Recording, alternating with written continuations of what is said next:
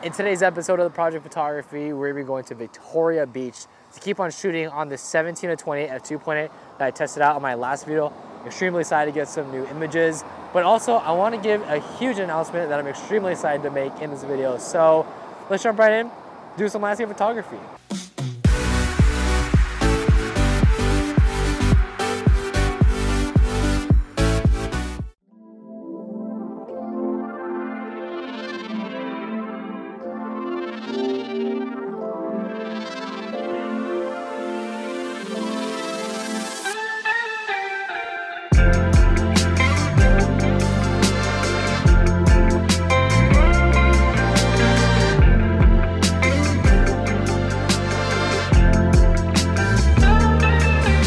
What is up, y'all? It is the Project Photography back with another video, and today we got another incredible landscape photography shoot here at Victoria Beach. I know this area looks familiar because I actually did use it in a previous video for Treasure Island Beach, but today we're shooting at Victoria Beach. But first of all, we just hit 3,000 subscribers. I'm so incredibly amped up and excited that we hit this mark. I want to thank all of you guys for supporting me. It really means a lot.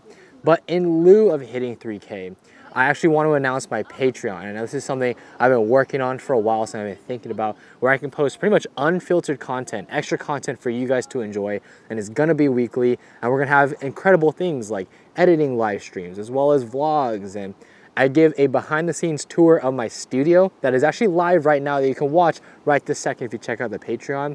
We're gonna have other things like editing videos where I walk through the behind the scenes of how I edit images and whatnot. And there's just a ton more content to go, including things like Q&As. So I am extremely excited to announce this to you guys, and I just want to support those who have been there since the beginning, supported me on my channel, and I just want to create some amazing content for you guys. So if you guys are interested, we're building an incredible community over at Patreon. So check it out down in the description bar below.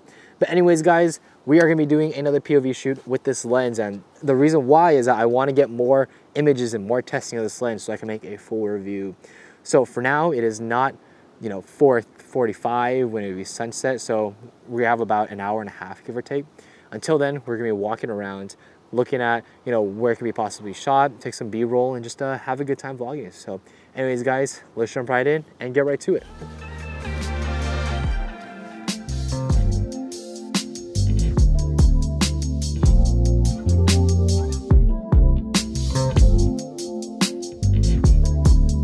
So we're coming down on the beach that I actually wanted to come shoot at. Now this is on the other side of Treasure Island Beach. It's called Victoria Beach. And the structure that I want to shoot is way over there. It's almost like this tower. I'm not sure what that is. It's kind of in the middle of the frame right there. It's definitely something that I haven't really incorporated into my landscape, like man-made objects really. But I think it'll be interesting to see what I can go ahead and capture with that. I know there's a lot of like house structures over there, so it'll definitely be a different field of landscapes. But I think it'll be interesting to see what we can get. So yeah, it's almost like about time to shoot, to be honest. The sun's going down, as you can see. But I'm just really interested to see the photos that we get here.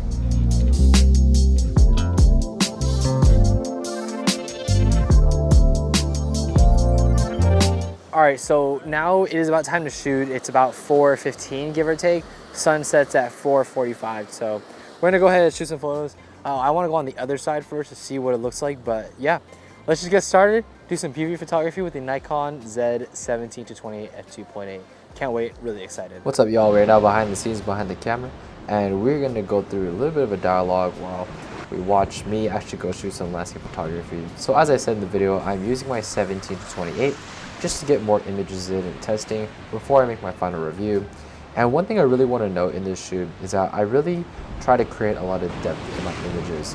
And I think a big reason for that is because I feel like this landscape lacked a lot of that depth, mainly because the only thing that I could use to create depth was these rocks, and because there's not much in terms of a shoreline, you really have to create that on your own. So right here, I put my camera into vertical orientation, get the blue step on there, just so we can create a 1 second long exposure, and this is the image that we come out with. And I edited it right away because this is the image that I really liked, mainly because I liked the water and how it was moving. It was definitely the most dynamic feel in terms of the water. And a great part about this location is that you're almost shooting into a tide pool, so there's going to be a lot more movement in the water than your normal beach shot. But of course, I just want to show you one more image that I take on this exact location. So this is that image, but as you can see, there's not nearly as much water movement, so this is a big reason why I like the first one. But I, of course, take more images than that. I just don't need to show you all of them. So what I'm doing here is I'm actually moving back a lot more because I want to create a horizontal orientation photo. And right here, I'm actually taking off my 3-stop, putting on a 6-stop. But like I said, right, we're going to try to create a little bit more depth in the image. And I want to use this foreground of the moss and this water and these small tide pools to create a nice sort of foreground element and just make a more interesting photo, because this area was kind of hard to create compositions. So I was trying my best to create those and forge them in a way that I thought was necessary. So we got that 30-second long exposure, and this is kind of the idea I'm going for. We have that nice long exaggerated cliffside on the right hand side, but then the foreground element is this moss and this tide pool. It just creates some nice reflections and whatnot. But as we move on here, I kind of realized that I want to create even more depth in my image, mainly because I don't like how the composition was. I felt like it was a little flat. So I go ahead and move back, introduce a few more elements into the photo, especially those rocks on the bottom right hand side. And this is the image we come out with. I really like this one, so I go ahead and edit. I felt like the colors could have been better. I also felt like the lighting could have been better. Problem with this shoot is that the lighting and the colors didn't go the way I necessarily wanted to, so there's just something I had to work with there. But overall, I do enjoy this composition for where we were at. There's only so much you can do, but I think the image came out pretty well. So let's go ahead and move on here. And right now, I'm gonna go ahead and turn my attention to the tower in the background, kind of the reason why I'm making this video in the first place, right? So we're gonna go ahead and move our camera a lot further back, try to create a lot of depth between myself as well as the tower. And so we can just see what compositions can come out of it. One reason why I think this area is really nice is because we have this canal at the bottom here. So what I can go ahead and do is use the canal in order to have a leading sort of object into the tower in the background.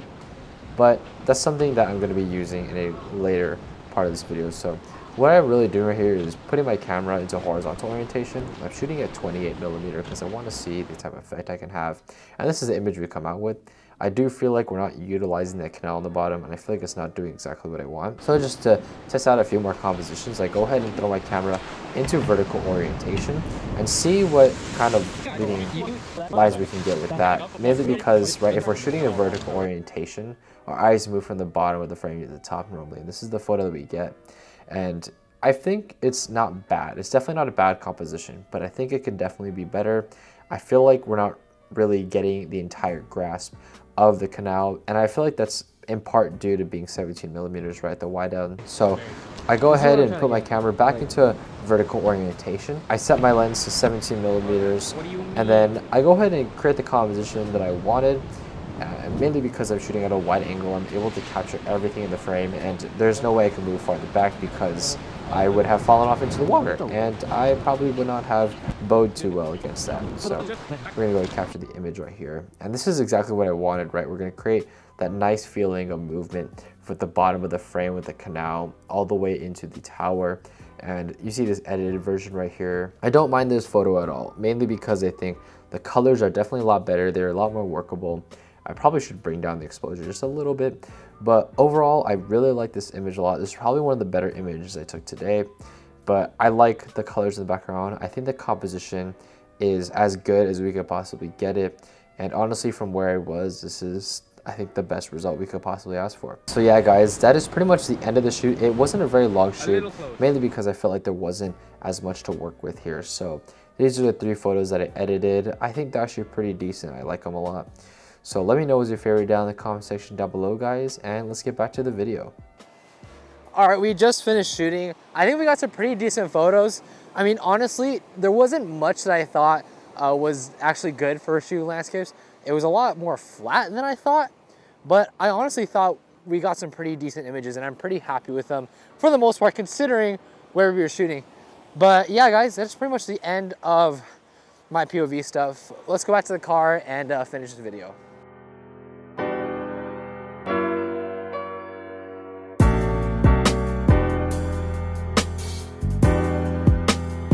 All right, y'all, that is pretty much the end of the video. I got all the shots that we wanted.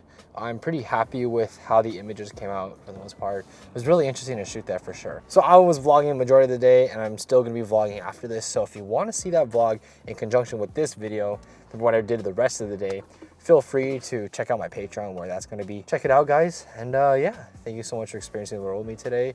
If you liked the video, please feel free to rate, comment, subscribe, and I'll catch you guys in the next one. I don't think I have anything to say. Bye! Bye!